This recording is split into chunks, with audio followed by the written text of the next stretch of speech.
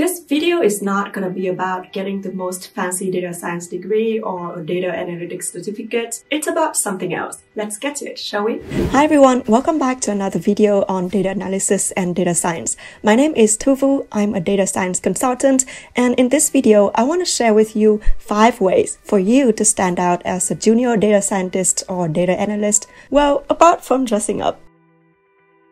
Anyone can put R or Python or whatever fancy languages in their resumes, but the thing is, not everyone knows how to write readable and efficient code and be productive in their work. And that's where you can distinguish yourself, learn best coding practices. Surprisingly, you hardly see any online programming courses in R or Python actually cover this. And some people might think, well, you're not a software developer, then why bother this? But the truth is, everyone can benefit from writing better code. And this is going to be one of the things that will define you as a junior or more senior data analyst or scientist.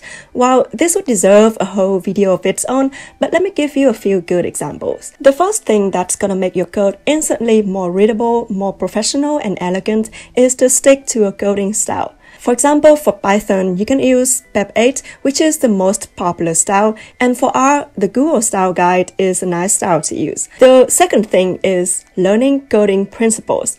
One of the most important principles is don't repeat yourself. That means you should avoid copy-paste your code here and there and repeat yourself over again. You should probably write a function that can be reused in different parts of your code, and by doing this, you can avoid creating typos or errors in your analysis, or simple things like using naming conventions. It's gonna make your code more readable if you stick to only one naming convention throughout your code. Another thing about naming is that it's always better to create meaningful names instead of some arbitrary names that can cause confusion later on. To be honest, I used to be quite lazy when it comes to naming things, but then every time when I had to review my code, I just wanted to hit my head with a pillow. Like, I was so annoyed with my lazy past self. Another important coding practice is commenting your code, which is so important and many of us often forget to do, or more precisely, often feel too lazy to do, but it should be the minimum requirement to write a short documentation, at least for the main analysis steps you took and for all the functions you write, describing what the input and output are and what it does in 1 or 2 sentences. We as humans always overestimate our memory and we end up wasting our time trying to figure out what we did. So remember to comment your code and organize it before it gets out of hand and becomes a mess. Also, talking about function, your function should only do one thing. If it's doing too many things, it will be really hard to be reused because you often need to adapt it somehow whenever there's a small change in the logic within a function. If you think your function is getting too big or doing too many things, you probably need to chop it into smaller chunks and keep things simple. In coding term, it's called refactoring. Also, it's a good practice to keep an eye on the performance of the code. If a data preprocessing step is taking hours to run, that's a sign that you probably need to optimize it a bit more, and that means to utilize vectorized operations and avoid writing loops. For examples, in base R, we have the apply function family, or in Python, we have the lambda function, filter, map, and reduced, etc. This would save you from having to write for loops to do the same operation on each element of a list or each column of a data frame. If you want to develop even further in coding best practices, some knowledge in object-oriented programming, parallelization, or unit testing will definitely be helpful if you have a larger scale project or if you have the ambitions to create your own R or Python packages.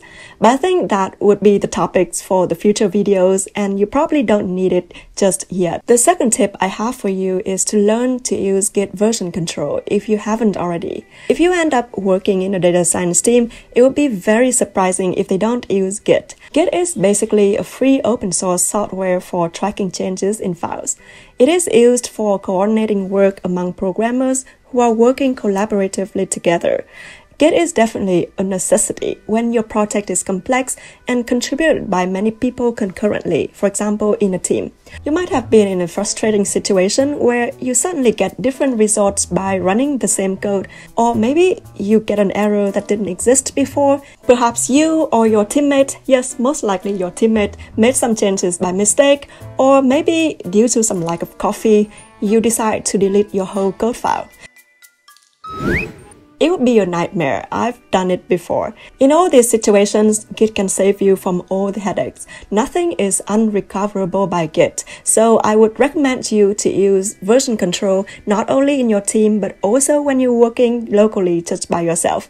It can be a bit scary if you've never used command line before, but basically to use Git, you just need to download the software from the Git website, install it, and know how to use the most basic commands. I promise you this is all you need 80 or 90% of the times. This free Git book gives you a bit more background and shows you more advanced use of Git. I put the link in the video description. The next point I want to talk about is to level up your data visualization skills, because that's the best tool to communicate insights and findings from your data. Anyone can learn Power BI or Tableau, but to stand out with your skills, I think you need to go beyond that. You really need to understand how to present information in a way that is accurate and impactful. There are good visualizations and bad visualizations. Good visualizations are convincing, easy to understand, while bad visualizations, as you can imagine, are confusing, misleading, hard to understand, or even completely wrong.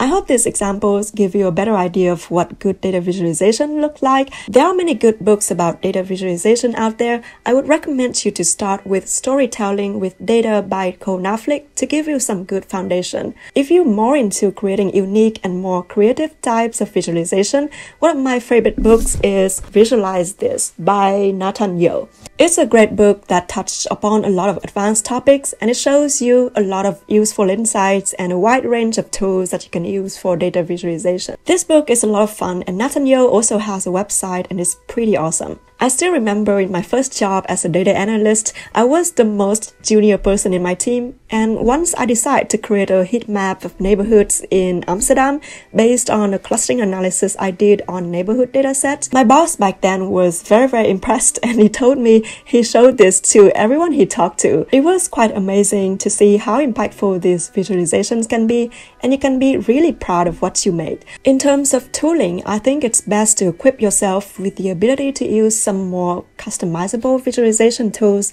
such as some specialized libraries in R, Python, or JavaScript. If you were to advance yourself in the data science field, you're gonna need them at some point, where the standard visualization in Power BI or Tableau are not enough anymore. Alright, on to the next step. It's about getting help. The reason I think this is so important is that a lot of people are like, oh, you are a data analyst or data scientist, so you can do magic on the data and turn it to gold and find some great insights. The answer is no. It's almost never the case that a data analyst or data scientist can just work alone. They also need help from people who know the business and know the domain. It's unfortunately a common situation you'd encounter as a data analyst or data scientist. Many times people would just throw some data at you and ask you to dive into it and find something useful. Apparently, it's very hard to just magically discover some great things if you don't even know what's relevant. Well, this is when you've got to be a bit more proactive. I think one of the best way to start is to first start with some basic descriptive statistics to at least get some feelings of the data. But then as soon as possible, you should start with a concrete business question. You can get help from a colleague or from someone who knows the business and has good domain knowledge. They can help you explain what you see in the data and formulate some initial ideas. It will give you the chance to think along and really start asking questions. Once you feel ready and confident with your understanding, you can expand your analysis and come up with more ideas and more hypotheses that you can validate. And by this way, there's a better chance that you will actually find something useful. As someone says, the best way to have a good idea is to have a lot of ideas. So keep exploring, but be sure to get help when needed. Another important tip I want to share with you, and I can't stress this enough, is that you should build a personal portfolio. For example, you can take some Kaggle datasets or any datasets you're interested in analyzing and start tinkering with it. Make some charts, some plots, try out some new techniques that you've never used before, and that's gonna become your own little project where you sharpen your analysis or visualization skills, and you can show it to others, including your future employers. I've definitely made a lot of sad attempts trying to create pretty useless stuff that at any given point in time I thought would be interesting to do. To be honest, most of the times they turned out to be a bit less impressive than I would hope, but the more important thing I learned is that they actually gave me a lot of good ideas for my work. Some of them eventually became quite successful. The bottom line is, a personal portfolio gives you the chance to hone your skills, to showcase what you've got, and it keeps you learning and being creative. So I hope these tips are helpful to you, and again, all the resources are listed in the video description below in case you want to check them out. And I also want to thank you for some really encouraging comments I received from some of you. I really appreciated it.